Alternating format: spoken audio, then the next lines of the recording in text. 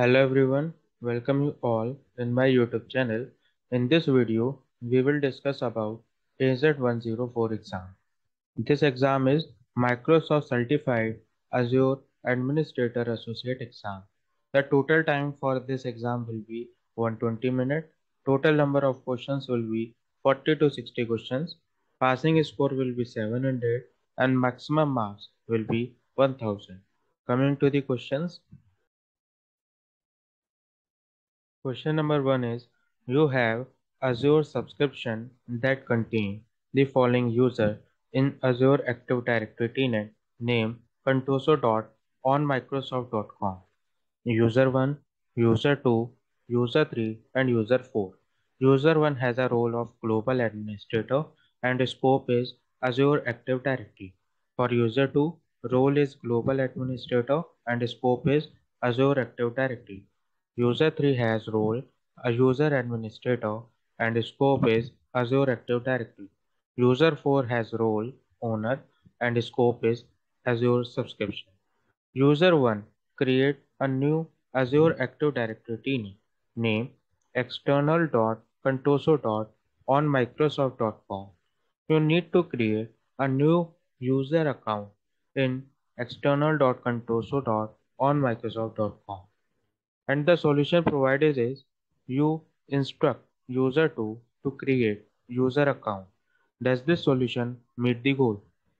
And correct option would be yes, because only a global administrator can add user to this tenant. Coming to the next question, you have Azure subscription name subscription 1 that contain a resource group name RG1.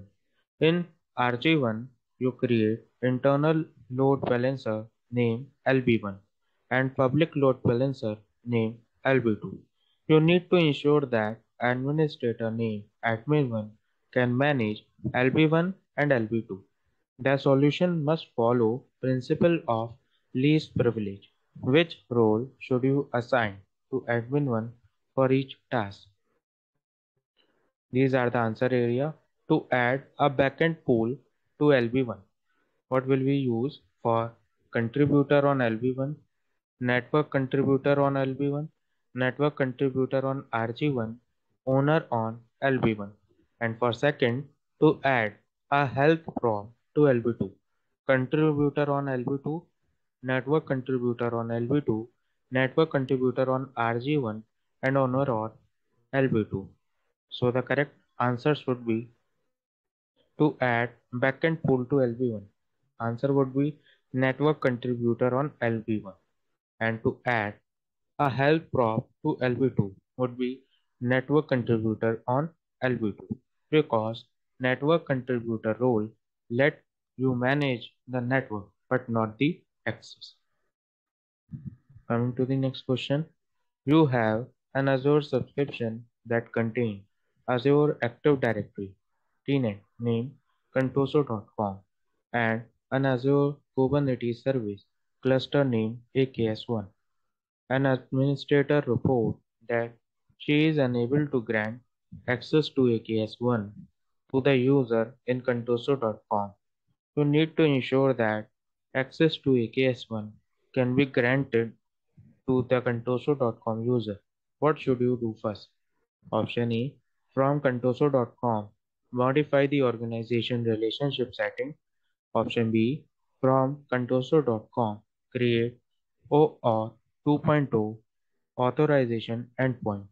Option C, recreate AKS1.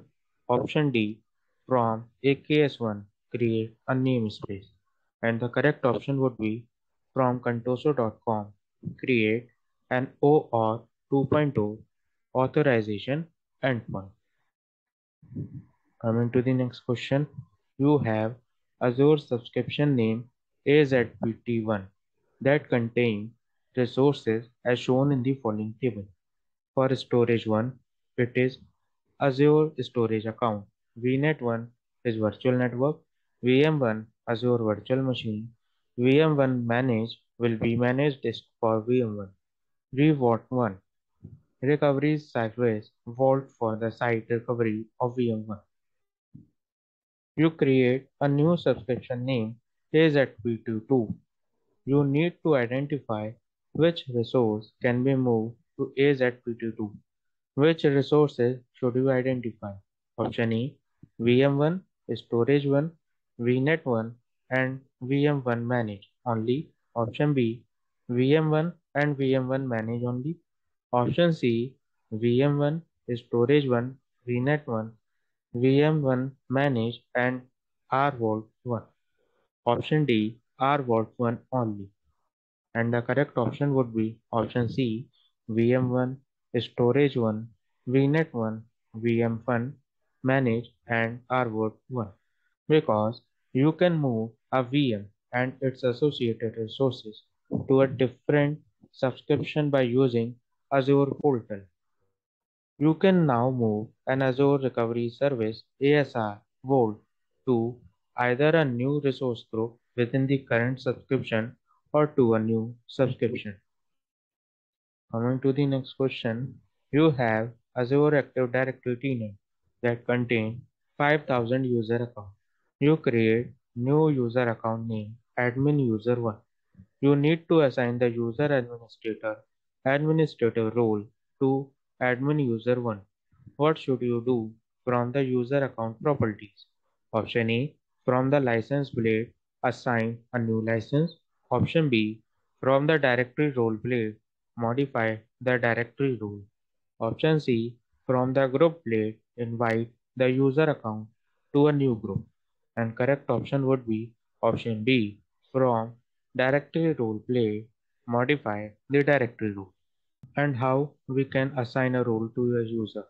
Option 1, sign in to the Azure portal with an account that's global admin or privilege role admin for the directory.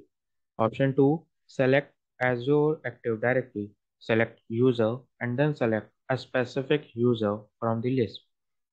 Option 3, for the selected user, select directory role, select add role, and then pick up the appropriate role from the directory role list, such as conditional access administrator.